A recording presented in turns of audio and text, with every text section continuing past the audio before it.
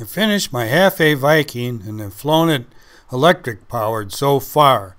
I used the Mount Fuji tissue on the center wing panels, and I used a Saki on the outer panels. This is the RC system I have on there now that controls the motor's speed and DT with a metal geared servo.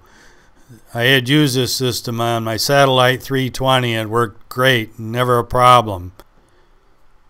This is a close-up of the wing that has tissue over mylar, and it's a humid morning, lots of dew, and you can see the covering is completely tight. The stab, on the other hand, didn't have the mylar underneath it, and you can see how the tissue is loose. Here's one of my first flights, and I did launch it to the right, and it circles to the right. Now that was the big question, whether to have this plane fly to the left, which on a high thrust would be normal. But on this plane, the nacelle is about an inch below the wing compared to a real high thrust where it's right below the wing. The plane was turning too much right, and I had to shim the wing up slightly because of that. But it was good that it was turning so tight, flying in this tiny field. Still, the glide looked really good.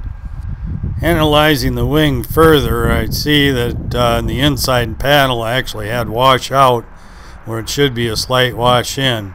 So I straightened that out, and then I took it out to a bigger field. In the first launch, it didn't really look like it was going to transition very well, so I gave it a DT to bring it down. With the warp out of the wing now, I didn't need the shim on the front of the wing because it was stalling something terrible in the glide. It was still turning plenty tight to the right. I made another short flight, and I noticed it was drifting pretty fast with the wind. The glide looked pretty good, but there's still this little bit of stall at times. When I get this plane adjusted real good, I sure would like to take the electric out and try it with the TD, but I still want to leave the RDT in it. And I give it another launch, and didn't let it climb too high, at least I didn't think too high, and it just didn't want to come down. It still seems to be stalling some, but it just kept at this height or got a little bit higher as it got out farther, and I started running off towards where it was headed, and I watched it until I couldn't see it any longer, and I was giving it the DT through the radio, but it seemed like it wasn't working, or it just wasn't coming down.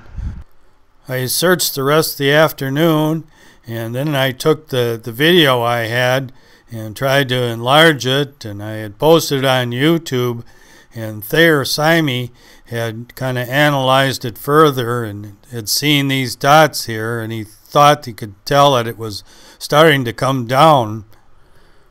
I walked out there thinking I had a good line, and then I flew my little drone over the area watching for it and taking pictures and taking the pictures home and enlarging them and looking in all the trees.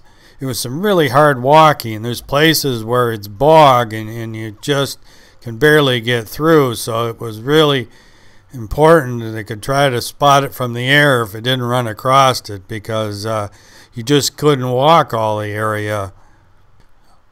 This farm belongs to somebody that's in this kayak group, and I had made an appeal to members of the kayak group that live out there. If anybody finds it, I'd give them a cash reward. So I had a couple people helping, and they didn't have any luck either.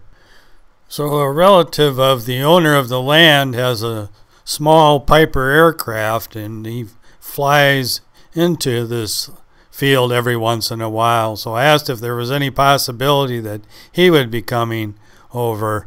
And I thought he was coming next week, but he came on Friday night.